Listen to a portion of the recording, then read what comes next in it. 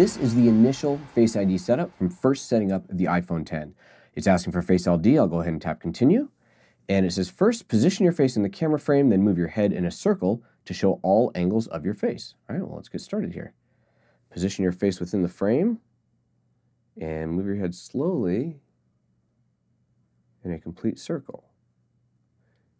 Interestingly, the lighting in my studio always makes the image on the front-facing camera look really overexposed, so it's kind of interesting, but it is working here. Move your head slowly to complete the circle. It doesn't tell me to go the other way, but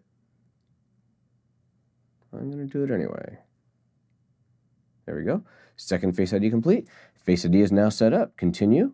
Setting up Apple ID, and I guess that's all there is to it. Now that Face ID is set up, all I have to do to unlock the phone is simply pick it up and look at it, and it sees me and recognizes my face and unlocks it. From here, if I swipe up, it'll go straight to the home screen. Or I can go ahead and lock the phone, and while I'm looking at it, the screen's not on right now, as you can see. If I push the lock button, it immediately wakes up, sees me, and unlocks. Or, lock it again, I can just tap on the screen. So if I simply tap on the screen, it wakes up and unlocks again. At this point, again, I'm ready to swipe up and go straight to the home screen.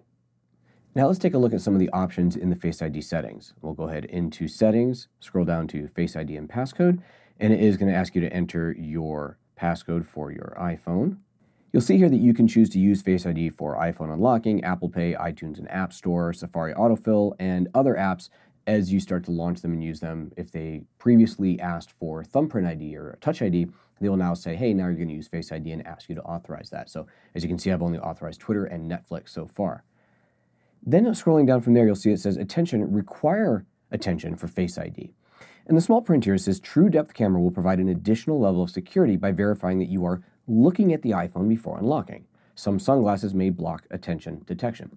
So this is a security so that you actually have to be looking at the iPhone. So let's turn this off and see what the difference is. Now remember before, I was looking straight at it. In fact, before I turn this off, let's test that. Let's go and lock the phone. And I'm going to pick it up and point it at my face, but not look at it.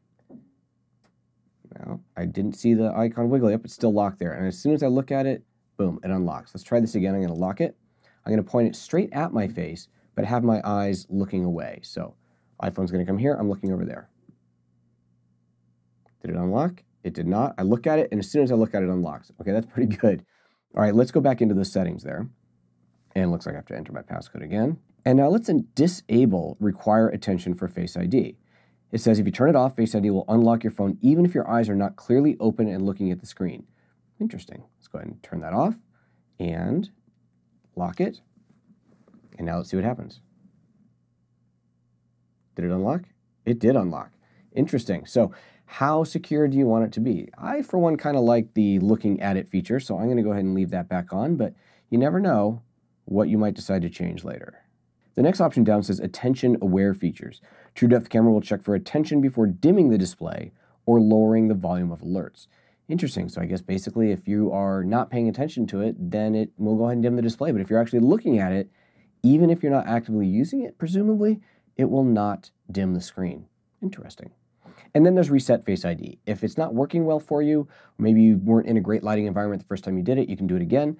We can go ahead and do that now. I can hit Reset Face ID, one tap, and it's gone. Hit Set Up Face ID, and now we're going to go through this process again, setting up Face ID. Get started, and here we go. Nice and easy, and continue.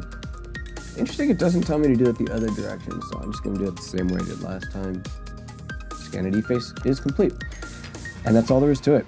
Pretty straightforward, pretty simple, and so far in the few minutes that I've been working with it, it seems to be working very, very reliably.